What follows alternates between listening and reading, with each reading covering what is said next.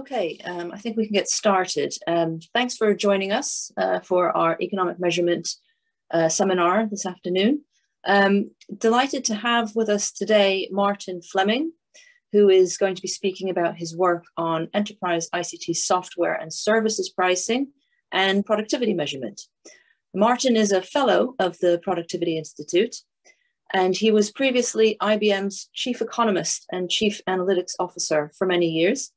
And he's also a researcher at the MIT IBM Watson AI Lab. And he also works with the US Bureau of Economic Analysis. So great to have you here today, Martin. A few practicalities before we get going. First of all, to note that this session is being recorded. Martin is going to speak for about 45 minutes. We will then take questions, but please feel free to type your questions into the Q&A box so that we can see them at our end as we go along. When we get to the Q&A session, we will ask you to unmute your microphone and you'll have the opportunity to ask your question directly of Martin. Okay, Martin, the floor is yours. Great, thank you, Rebecca. It's really a pleasure to be with you all today. And excuse me, as Rebecca indicated, this piece of my work focuses on the price that's being paid by, I'm going to call it IT organizations, whether it's business or government, whether the enterprise or governmental organization is large, medium, or small. It's the service, largely through software, that gets delivered to an organization. For shorthand, during the presentation, I'll refer to business organizations, but know that we're referencing business, government, and organizations of all sizes. For those of you who are familiar with the measurement process today, you may recognize the outline here that the BEA follows, which all of the statistical agencies follow, built on three commodities: prepackaged software, custom software, and own account software. The concern that the BEA and other organizations have had, national statistical agencies have had, to their credit, have questioned themselves whether they are capturing the full extent the decline in the software, in the price of software that's being delivered across the business and government sector.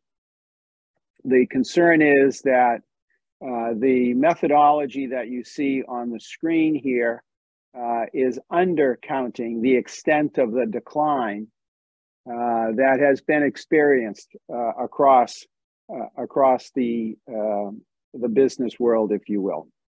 So what we're going to do today is we're going to focus on topics. First, we're going to think about how software gets produced, what the production of software looks like and I'm going to call it the business sector.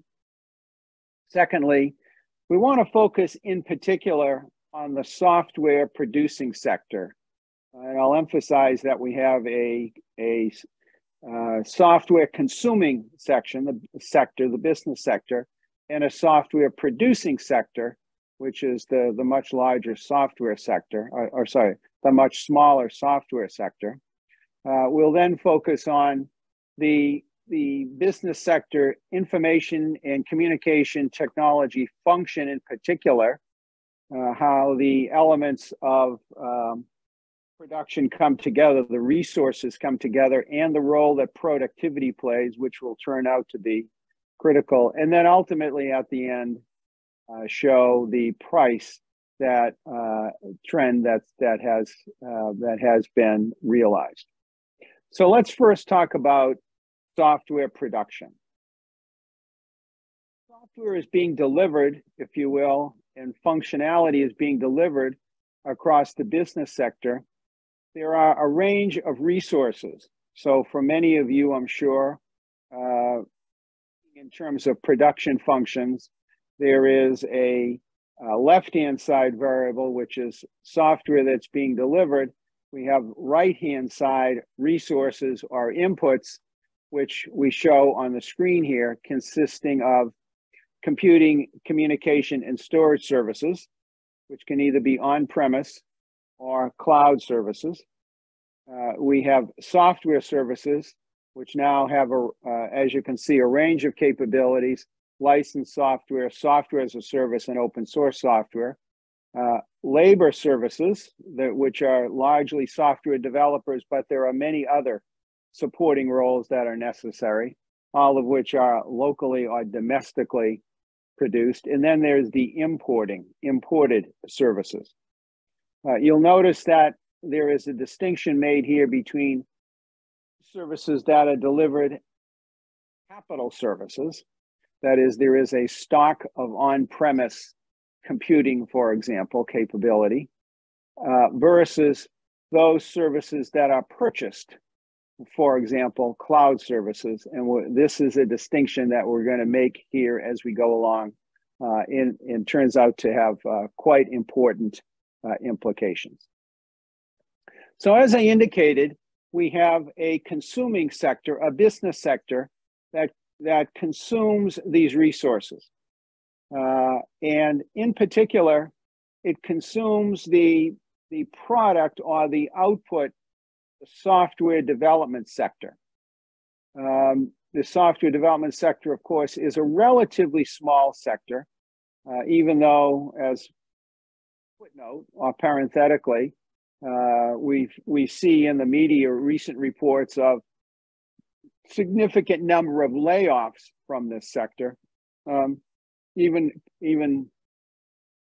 counting those reductions in force, the sector, the numbers are small, even though it gets outsized attention in the media. So we're thinking about a two-sector model here. But in fact, there is a third important element here that we need to consider, and that is the role of open source developers as well, which has come to play a substantial and important role. Many of you will immediately realize that there is an important distinction between the software provided by the software sector and the open source software, which of course is provided largely at a zero price, which now complicates the measurement of the price that organizations are paying for the collection of resources depicted on the right-hand side of this chart. So we have added levels of complexity. Just to fix ideas, to make the notions here a bit more concrete, consider the application of customer relationship management software. Many will recognize the name Salesforce, but there are other providers of CRM software, which is a class of software that helps both business leaders capture and nurture customer relationships, which of course are most organizations a very important source of intangible assets and intangible value, asset value reflected on the balance sheet. And of course, for sales leaders and sellers is the data in support of their clients. So think of a row, if you will, in a CRM tool as consisting of a client company and the columns consisting of the various important data points, including information about that organization, who the buyers might be, what sales opportunities might exist. Many organizations ingest data from CRM tool with high frequency meaning daily and in some cases hourly, but also combine that data with other tools and capabilities. Could be some open source capabilities that are allowing for analytics to be applied. Increasingly, machine learning and artificial intelligence capabilities are being used to assess the probability that an opportunity might be won or lost, or to forecast monthly, quarterly, annual sales and or revenues. So this licensed software combined with other tools and capabilities, both hardware, software, and services, then delivers a capability, a software package, if you will, to users across an organization. And while this CRM software can be, as a result of a contractual relationship with a license or annual fee, it can also be purchased as a service, where each transaction has a price associated with it. So this is, I think, a useful illustration or useful application or example that demonstrates some of the complexity that we are trying to address here in this work. The other element here is a little bit of mathematics, and I promise that the only chart that will show any equations, but we need to be concerned not only with the resources, meaning the hardware, software, and services that are being applied here, but we also need to be concerned with the productivity of the software developers and the various teams that are producing, that are engaged with these resources to produce and deliver the service.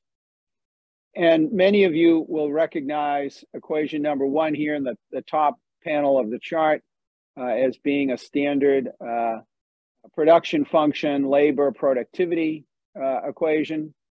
And many of you might also realize on the bottom part of the chart, there's some little bit of math we can do, and we can specify a price equation, which brings together the resources that are being applied, the productivity that is being gained or lost in any given period, and all of this is on an annual basis.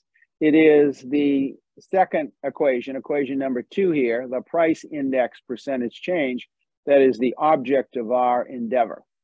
So we're looking to bring together the resources, the technology resources, and account for the gains in productivity that the various teams are realizing as these services are delivered. Now, there are a number of changes that have occurred over recent years that have caused much of the interest in this work. The original capability and methodology that was delivered, the various national accounts, developed in the late 1990s. So we're talking about work that was done and methods that were developed 25 years ago. As we all know, information and communication technology has changed dramatically over the 25-year period. Not only had mobile devices such as the iPhone not been invented, we didn't really have the almost ubiquitous capability of internet services and other capabilities that we now have today.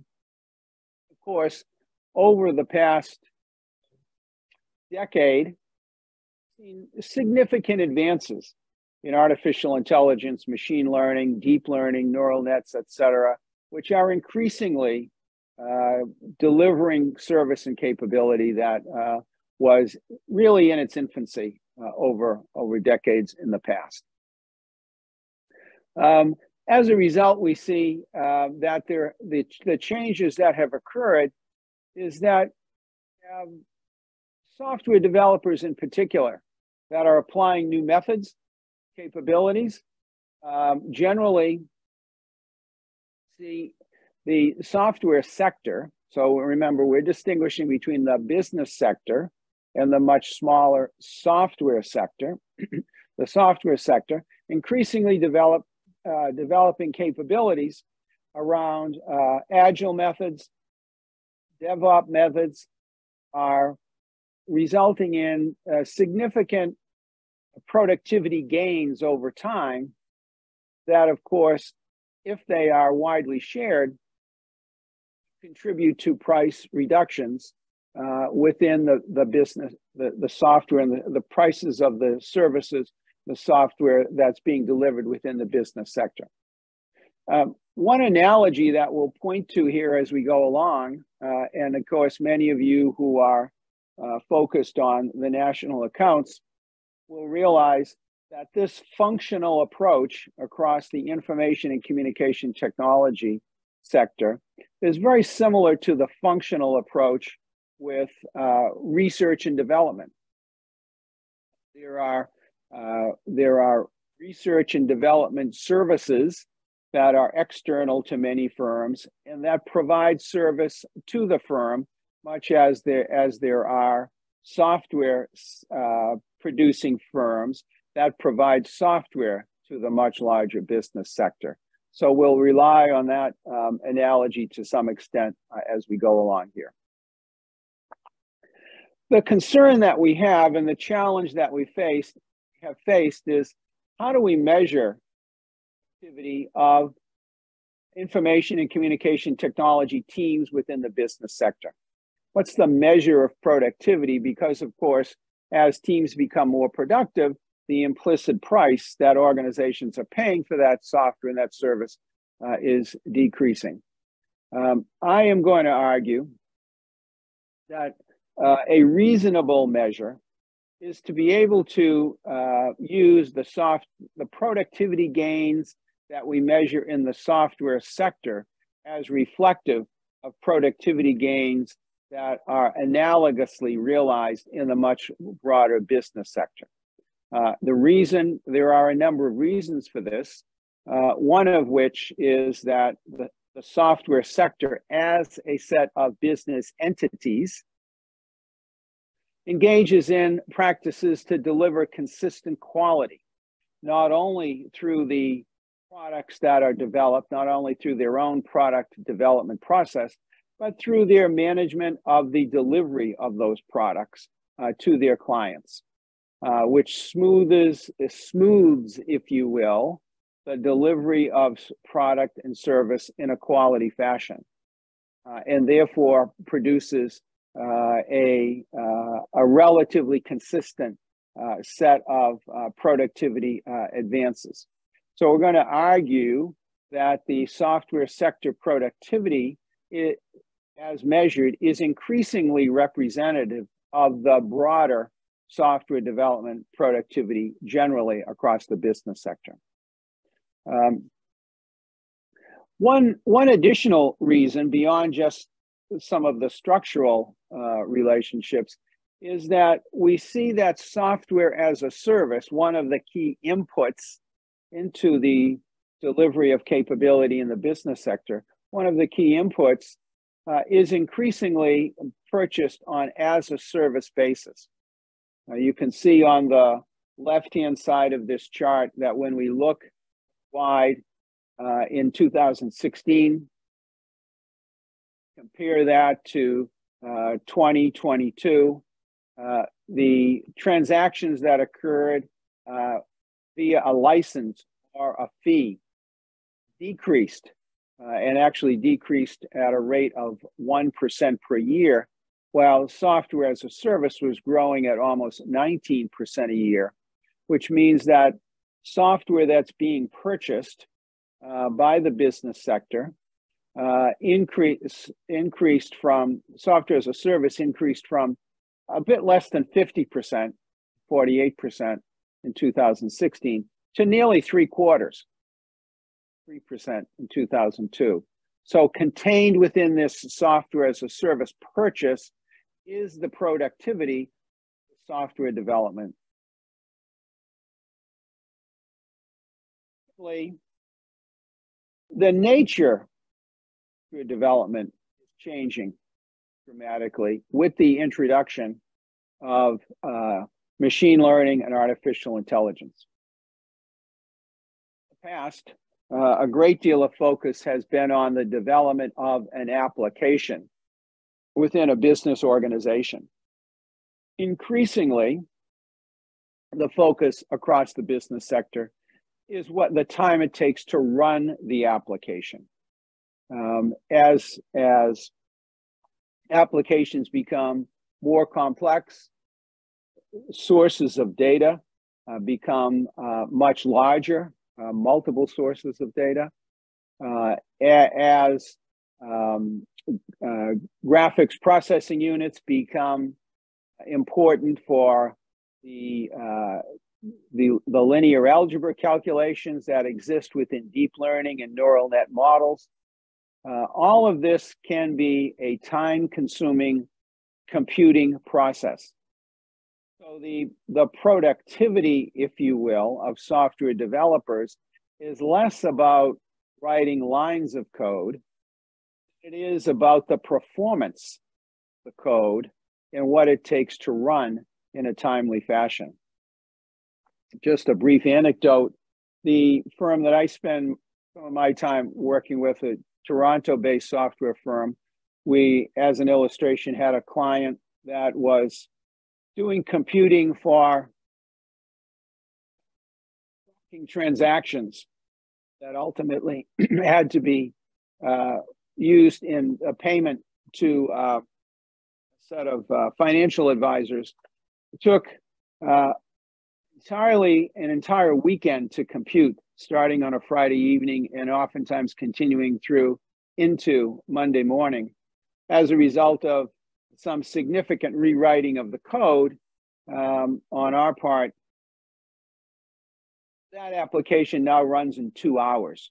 It means these accounts can be updated on a daily basis as opposed to once a week. And it's that innovation that lends to the productivity of the application and of the ultimate developers who are then applying that work.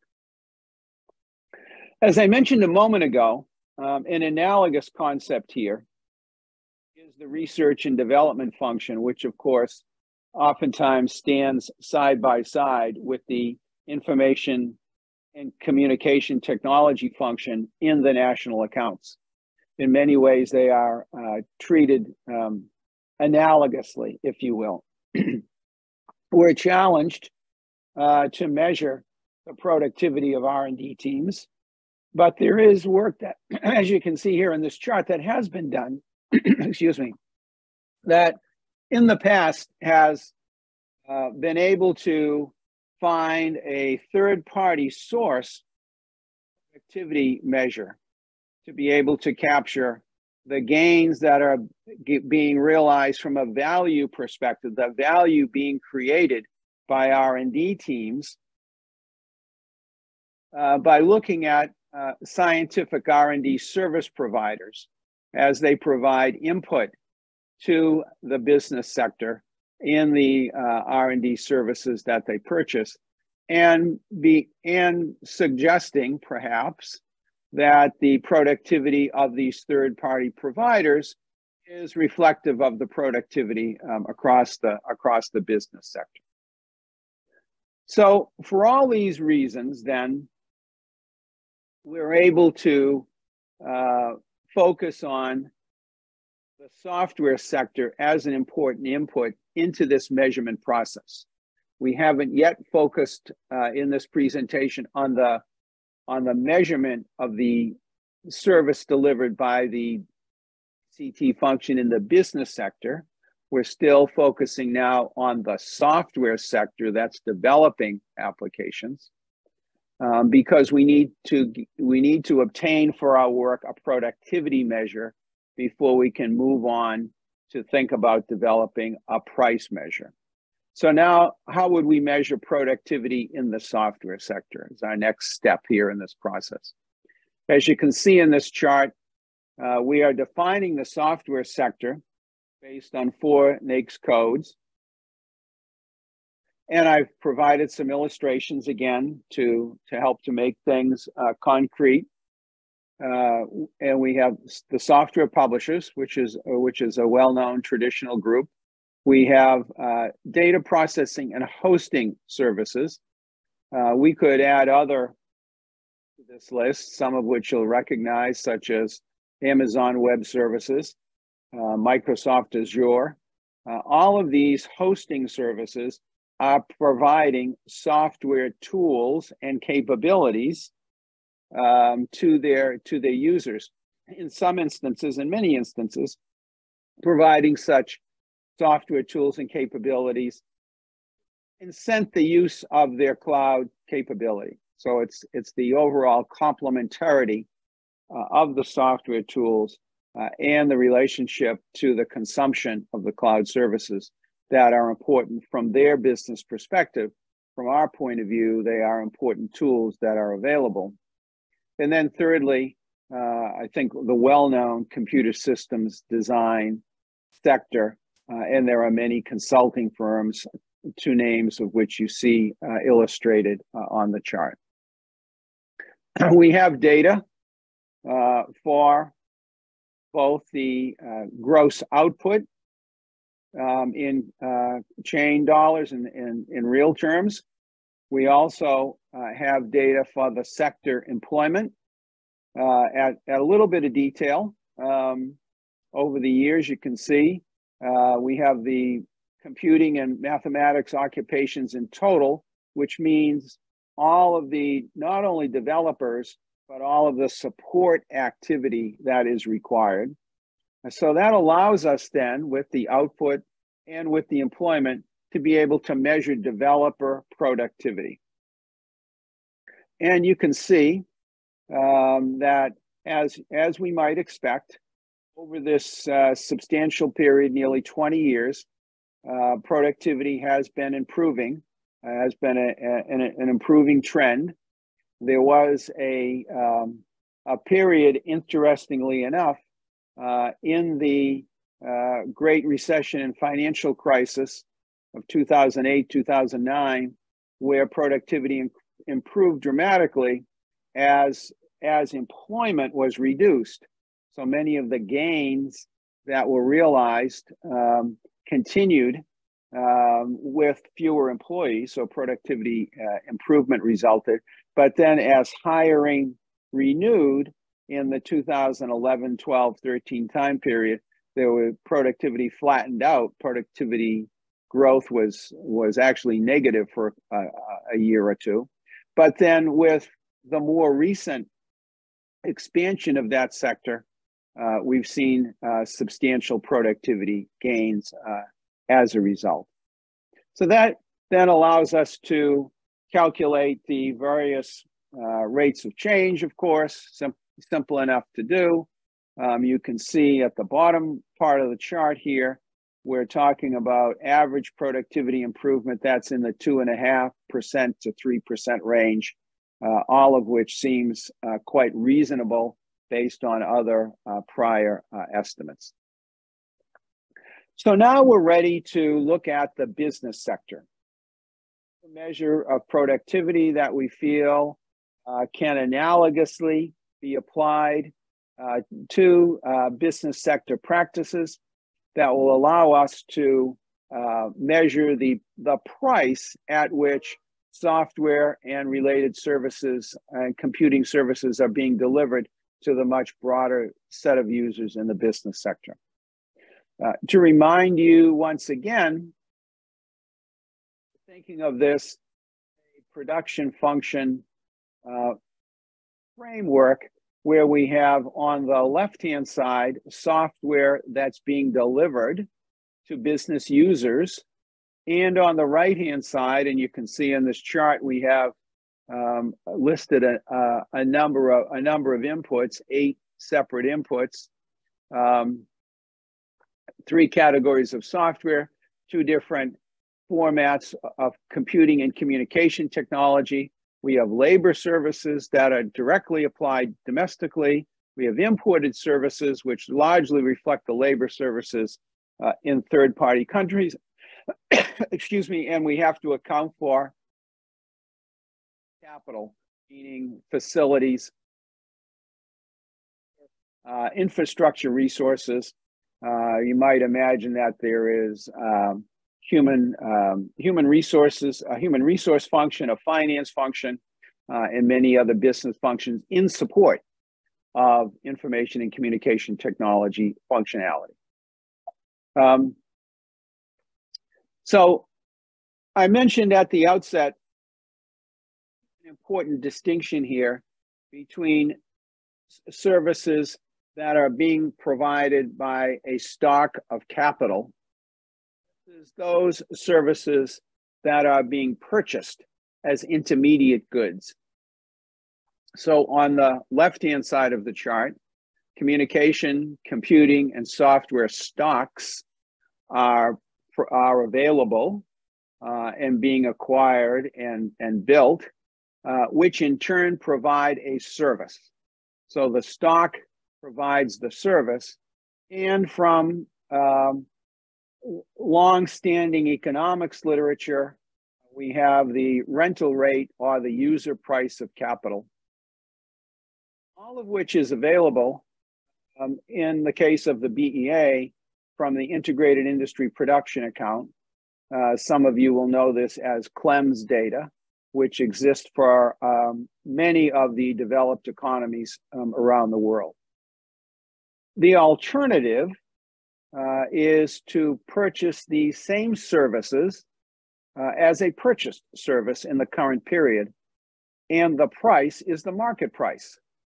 In both cases, we have services coming from the stock of capital or a service that's being purchased, and in both cases, we have a price that we can use.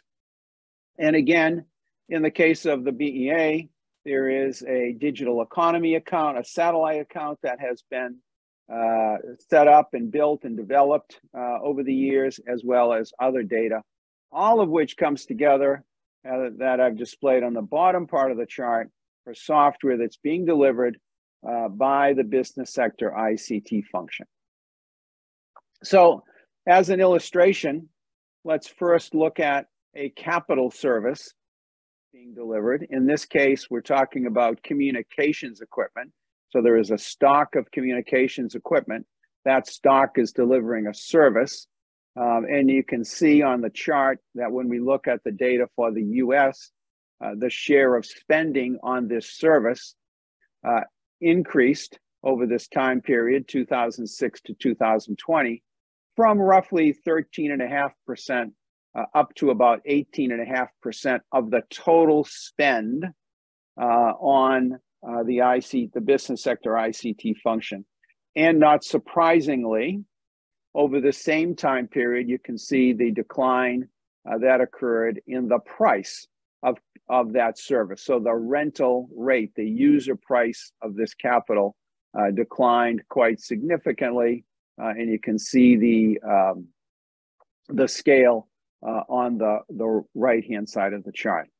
Now, a more complex story is in computing, where in the computing space, we now have both the service that's being provided by the stock of computing equipment and storage equipment, as well as the cloud computing capability. On the left-hand side of the chart, you can see that the proportion of spending occurring for cloud computing was very limited in 2006. That was really the launch of these major cloud services, most notably AWS, to 2020, when cloud services are estimated to include 40% of the total spend on computing services. And you can see on the right-hand side of the chart, the rental price of capital services, the rental rate, if you will, in the blue line, and the cloud services price index in the dashed line. We can talk during the Q&A session, if you like, around the trends that we see here. But this is, these trends are always a source of some discussion and debate. We need to bring those together. We need to weight them together through an index process so that for the computing and storage resources being brought to bear by the business sector, we then have the weighted average of both the share of spend that you see, as well as the price index and what the trend has been in pricing. That then brings us to software. And in the software case, we have not only complexity of that we saw in the computing space where we have a stock, a service. In the case of software, we have licensed software that exists as a stock of software capital, and a service, software as a service. We have a third element, which is open source software. For this work, we're making use of some quite good work that Shane Greenstein and his collaborators have produced in the web server space. And you can see on the chart here that the Apache web service software, which is the open source, the largest open source, and Microsoft, which is in the blue line, which is the more traditional paid service. You can see that they have been somewhat diverging trends over time, where the open source piece of this has become more important. And we can show on the next chart here the two, the mix, the usage of the two, where open source has now become almost 70% of the total in this category. So we're going to make the assumption that this category is representative of the broader software category and the penetration of open source in these calculations. That then allows us to bring together all of the elements of software. We have software capital, capital services, we have as a service software, we have open source software. And we can see that, first of all, if you look at the blue line, look at the axis on the left-hand side, you can see that the software piece of the total, of course, is nearly 50%. It's an important part of the total set of resources of the software being delivered, which seems reasonable. As a share of spend, had been declining for a period, but has now become even more important as its price has continued to decline at a fairly healthy pace. Finally, we have two other elements. One is labor services. We have developers we have to pay for.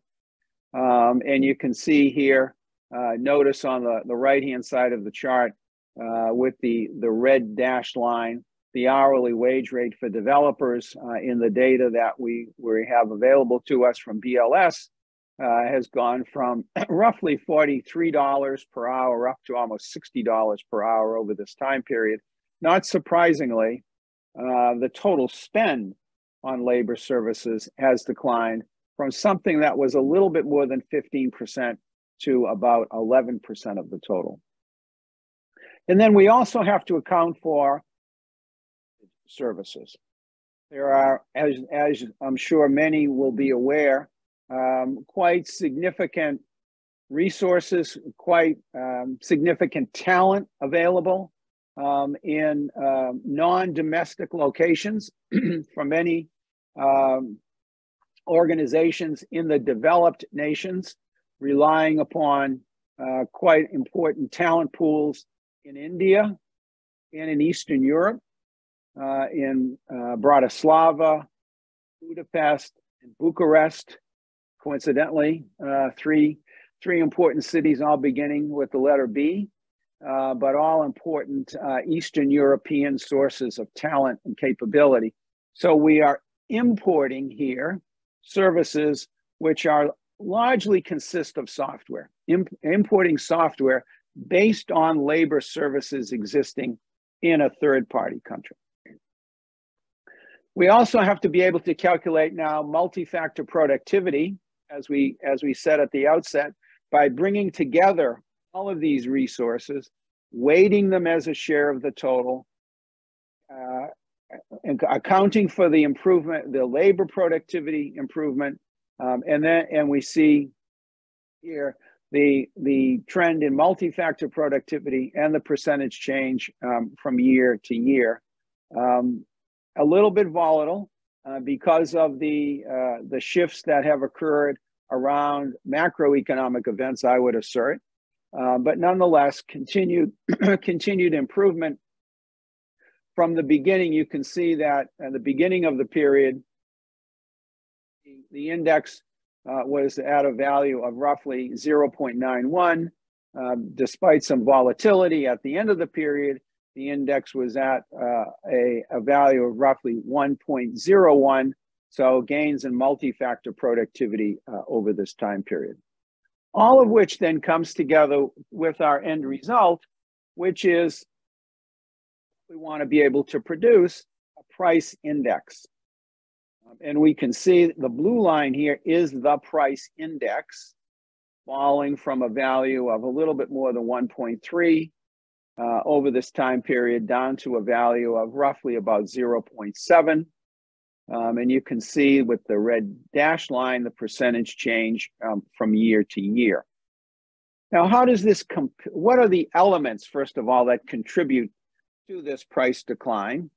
And how does it compare to what's been published over recent years? So we have this experimental price index, and we want to compare it to the published price index and understand which of the elements of the model here, of the analytics, have contributed to the declines.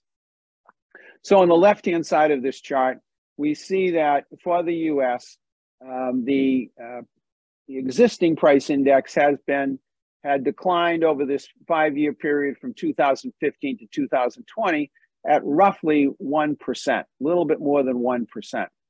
And you can look across to the right-hand side of the chart, and you can see that with all of the elements brought together, the price index was declining at a little bit more than 7% over this time period. The major contributor to this decline has been the introduction into the methodology of the capital services through the CLEMS data, if you will, or the integrated industry account. The reason being that the rental rate of, if you will, capital and the capital services better captures the decline in the pricing of those services or those resources than the traditional approach relying upon the 3 commodities that we displayed at the outset of the presentation: prepackaged software, own account software, and custom software. You can see that, in fact, with introducing the cloud computing capability, actually, to some extent, reduces that price decline, going from more than a 7% decline to a bit more than a 6% decline. And that has to do with the pricing of cloud computing services, which have been in significant demand with the prices of cloud computing not falling as rapidly over this time period as have other resources. And then finally, of course, with the introduction of open source software, which of course has a 0 price, that then essentially offsets the impact of the cloud computing pricing strategies that have been pursued. Now, finally, what does this mean in terms of the broader national accounts? You can see, first of all, that GDP perspective, this would have added 0.1% to the GDP growth rate in the US over this time period. Would obviously also the growth rate of fixed investment gross private fixed investment, non-residential investment, and of course, software investment as well. You can see in the software row in the middle of the chart, going from a growth rate of 9.7% to 15.7%, which is a 6 percentage point increase, which is exactly the difference between the -1 and the -7 that you saw on the previous chart. Software investment, of course, then becomes a larger piece of the total. The very bottom row of the chart, you can see that non-residential fixed investment, software as a percent of non-residential fixed investment was a little bit less than 20% in 2020 as published. In the method as proposed here, it's about 25%. So it's about a 6% gain in terms of its importance in the overall mix. So I think we're just about through this, and I just wanted to finally end the presentation by mentioning that the work I've been doing here is a piece of my broader research agenda, which is captured in the work that was published in late September around the whole notion that technology has the potential. The changes that we're seeing in the technology space has the potential to improve growth overall, not just because of measurement, but importantly in how work is being done. And my assertion here is, in simplest terms, that the technology that's beginning to become available, if we see significant transformation in how work is done, not only in terms of the technology diffusion and the business leadership, but also the transformation among workers, and there's some early signs that we're seeing a little bit of this, can perhaps improve overall growth, productivity growth, and perhaps even more equal income distribution. And I propose a growth and fairness agenda as part of this from a public policy perspective. So let me stop there. And Rebecca, I'll turn it back to you and open it up for further discussion. Thank you very much, Martin. That's fantastic talk. I don't see any questions in the Q&A yet. Please, participants, do type in your questions for Martin, and we will ask you to speak directly. Sorry, I'm just trying to find the Q&A box here. Yeah, so very some significant changes in the growth numbers from taking on these changes that you've proposed here. I mean, you showed how this new deflator would alter some of the growth picture, the investment picture, etc. I mean, are you aware of others who have done related work in this space and sort of the magnitudes of the changes that they find, both in terms of how prices have changed, but also in terms of the implications for growth metrics, etc.? Yeah, there was some early work done that the BEA here in the U.S. had done, led by Carol Corrado, that did arrive at a productivity gain in the 3% range, which is consistent with what I had shown earlier. But also, as I indicated in the presentation, I think this is the first work that's been able to incorporate the CLEMS data and the capital services into the mix, and that's been the added piece that is novel to this work. But from a productivity perspective, consistent with some of the early work that was done, which then encouraged, if you will, or spurred on the BEA to ask to have this additional work undertaken. I can see we have thanks very much, Mark. We have a question from Rachel Soloveichik. Rachel, if you can unmute your microphone. Sure. This is a very theoretical question. I don't know if you can ever answer it, but it seems like a lot of the software improvements you're talking about are really sort of business process improvements where they figure out a better way to do the same thing. And this type of business process improvements existed long before computers. So say if you have a filing system and you figure out how to file things, in an easy to use manner. So is there any way in which the software, can be traced back to this older thing? And did software make business process faster improvements, or is it just a long-term trend? Yeah, no, Rachel, that's a great question. Thank you for the question.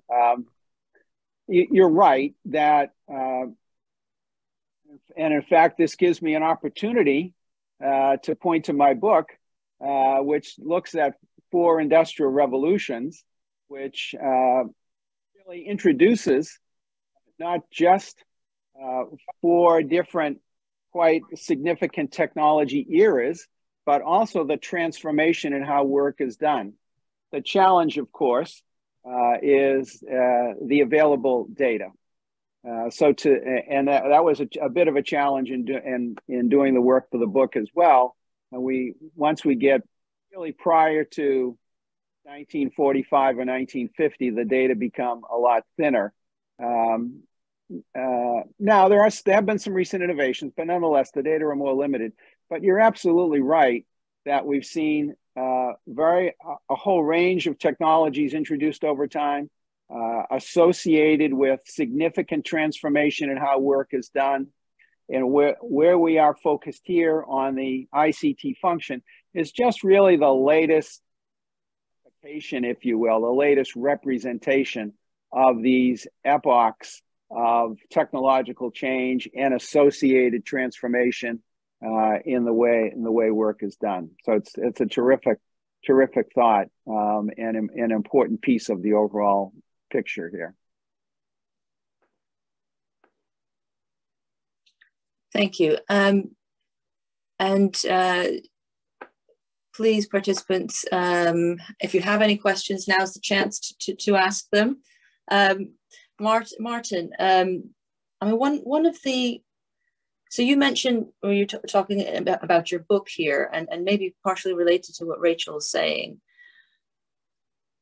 that there's lots of opportunities here for productivity gains going forward. But also, of course, these measurement innovations that you're describing also add to productivity growth. I guess we would translate the GDP differences you calculate as direct productivity gains, or labor productivity gains in any case.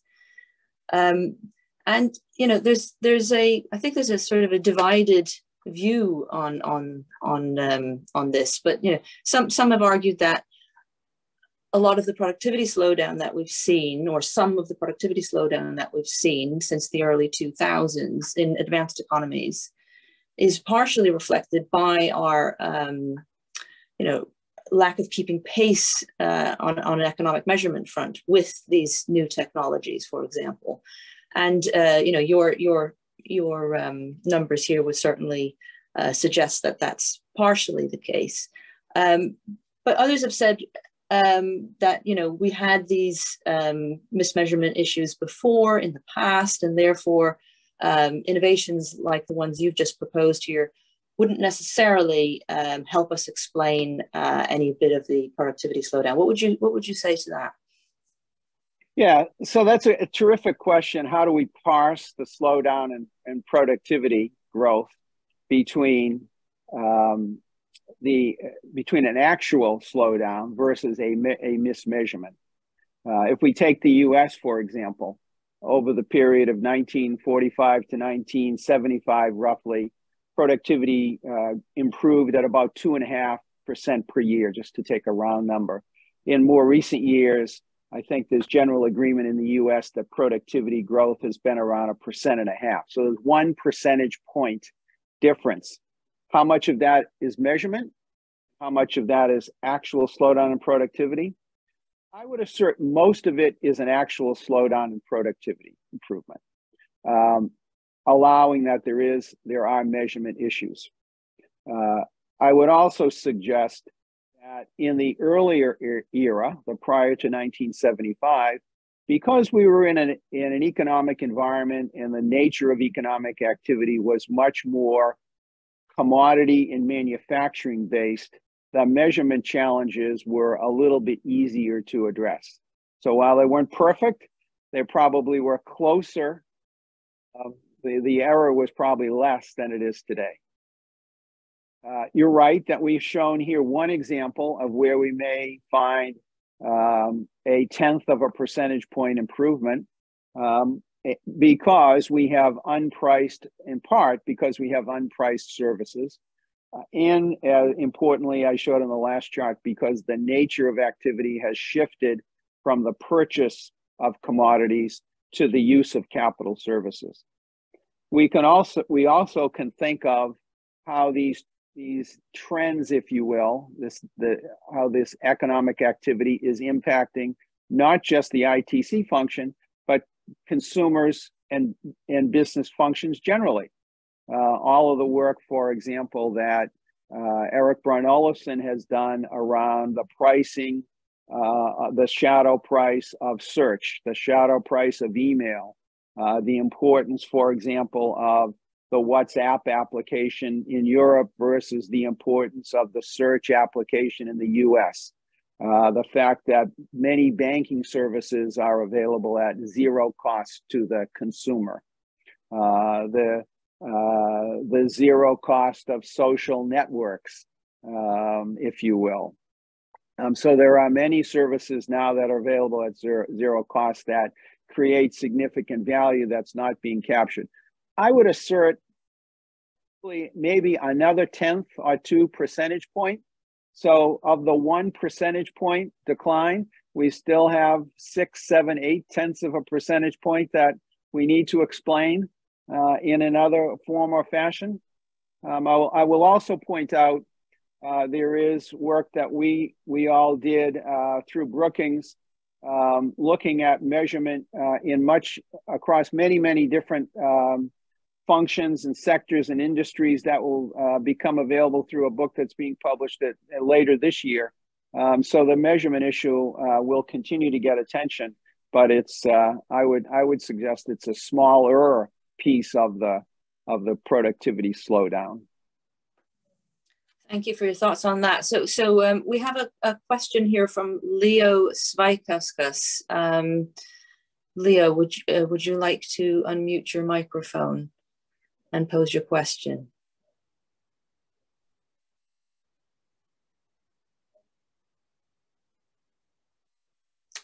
Perhaps I can ask it. So Leo is asking, what do you think of the hypothesis that R&D has consistently been coming more custom and more researchers are needed for the same amount of progress?